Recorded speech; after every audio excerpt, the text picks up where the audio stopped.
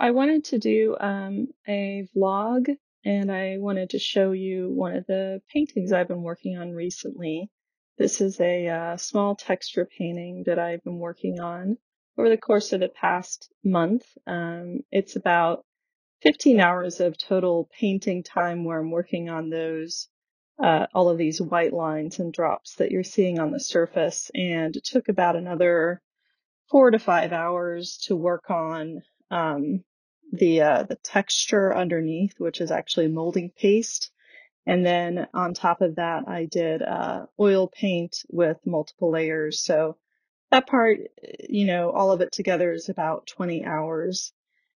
Some of the other stuff that's really helped me through this process is thinking about a maker schedule versus a manager's schedule. So a maker would basically, like, I'm a maker, right? So I need time to really get into working on a project.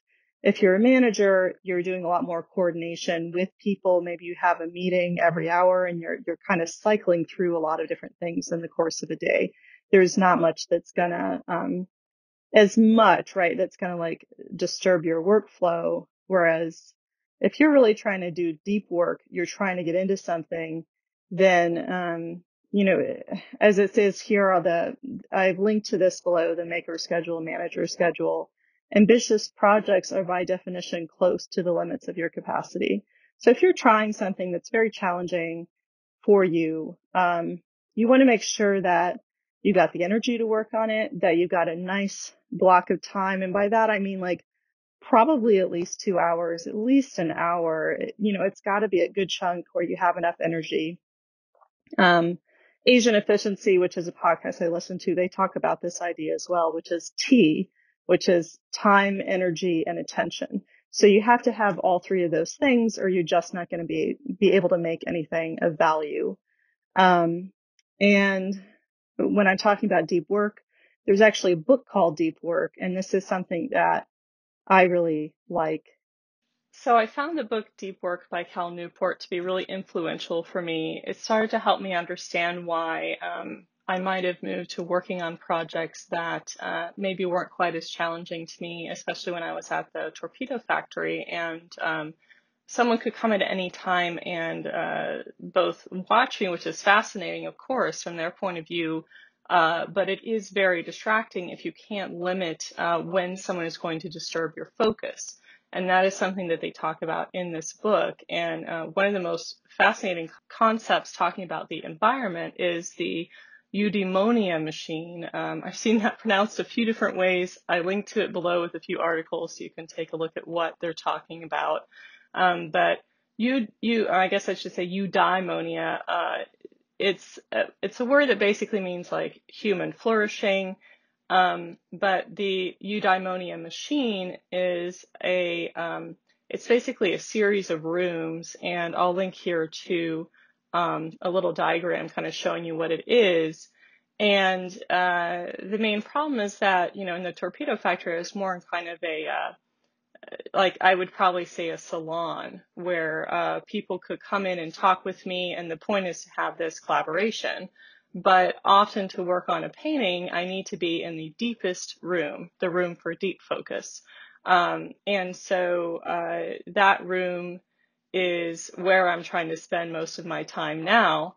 But looking at this diagram is really helpful to me too, because especially in this time of COVID, I have some more opportunities for this deep focus work, though there certainly are a lot of distractions at home. My husband has been home a lot more, so it is not as ideal an environment as if I was truly just by myself.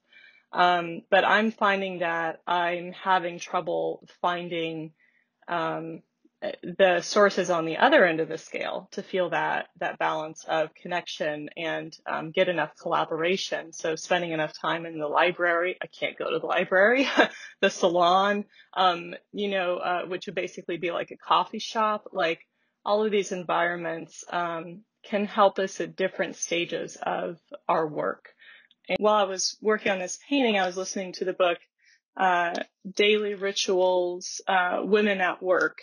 I want to go back and listen to the first daily rituals, which did not have as many women in it. I think in the foreword of the Women at Work version, he said that it was only 17% women, so that is pretty low. I liked the daily rituals, the original book, better, at least in my recollection, because it did go through all these different descriptions of some very eccentric ways of how people worked. Everything from, one guy who, like it was on his walk, from home from work, and he would be composing poetry in his head. And then at every, street lamp, he'd have a little, notebook, and he would write in there the poem that he had been thinking of. And then he would continue on his way. And I just think this image is so, it's so nice. And that stuck with me for a long time. And one of the other ones, if I'm remembering it right, like he had to be, the only way he could write is if he was laying back on a couch and was smoking a cigar and had like a whiskey beside him or something like that. So like very, very specific. But yeah, I get a kick out of hearing all these different ways that people work. While I'm trying to give a few guidelines of what I think generally helps people to make work, I don't think that there is a one size fits all about how you have to approach things, especially when you're trying to be creative. So hearing about all these different ways people worked, I found really inspirational. And so it was a nice thing to listen to while I was working on my painting. So yeah, that's the last thing I want to talk to you guys about during this vlog, and I look forward to talking to you next time. I'm going to be working on a much larger texture painting after this one, and once I got those two under my belt, there is a jellyfish that is on the horizon on one of the painting surfaces I've already completed.